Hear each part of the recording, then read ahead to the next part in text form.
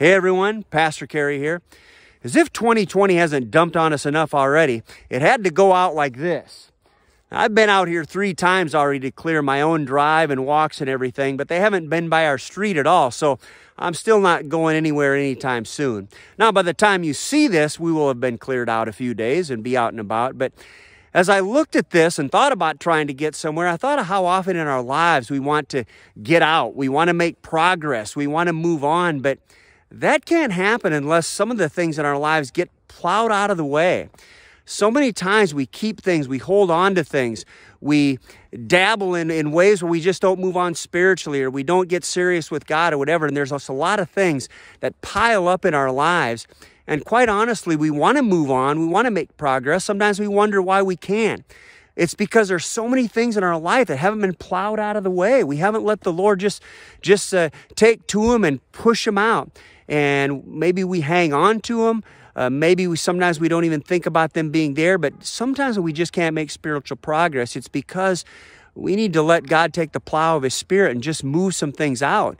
We need to maybe make some other decisions. We need to move on from maybe bitterness or unforgiveness or resentment or regret or whatever is in our past, or just a lot of things. And as the new year starts, this is a great time to move on, to just let our lives, the Bible talks about when God comes in and cleans some things away, it'll be white as snow. There's some things we need to maybe forgive ourselves of or forgive others.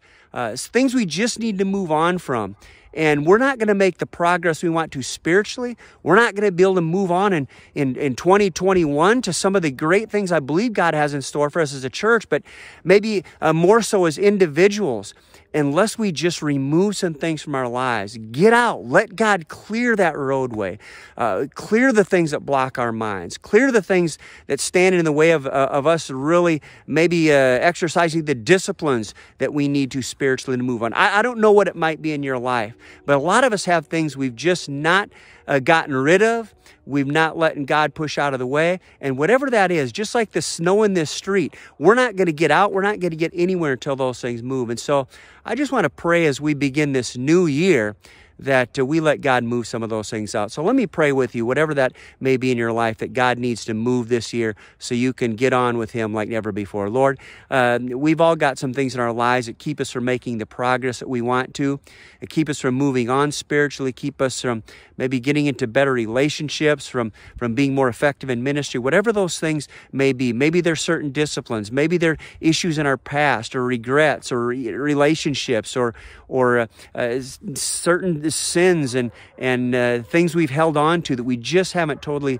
let your Spirit push out of our lives and cleanse us like the snow. God, whatever those things may be as this new year starts, I pray that we would let you move those things out of the way. We know what they are, and chances are we know what we need to do to make things change. You've told us before how we need to make some changes, how we need to get more serious in our commitment to you. Whatever it is, I pray that we would do those things. And God, you would just clear the pathway of our lives that we could move on once and for all, because we know you've got great things in store for us this next year. We're coming off some pretty tough things. It may not be easy for a while, but God, we know greater things are in store, and we want to see those things, God. So move out of the way, whatever it is that may be holding those things back in our individual lives. And Lord, so we can move on ourselves and move on as a church as you want us to.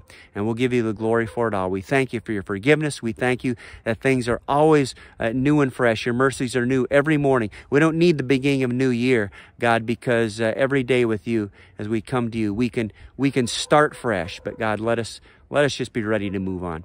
We ask these things in Jesus' name. Amen. Guys, we're getting ready for a great new year. Hopefully we don't see too much more of this. But if it does happen, just let it remind you, keep the roadways and pathways of your lives cleared so that God can take you wherever He wants to take you in 2021 and beyond. And anyway, the Lord bless you. We'll see you soon.